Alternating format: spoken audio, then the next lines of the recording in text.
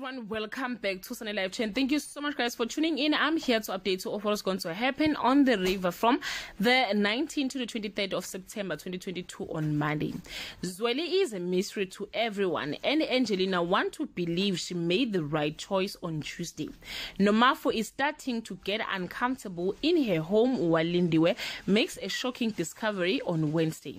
Things take an unexpected turn for the worse in the Dikana household, and Paulina comes to a shocking conclusion about recent happenings on Thursday.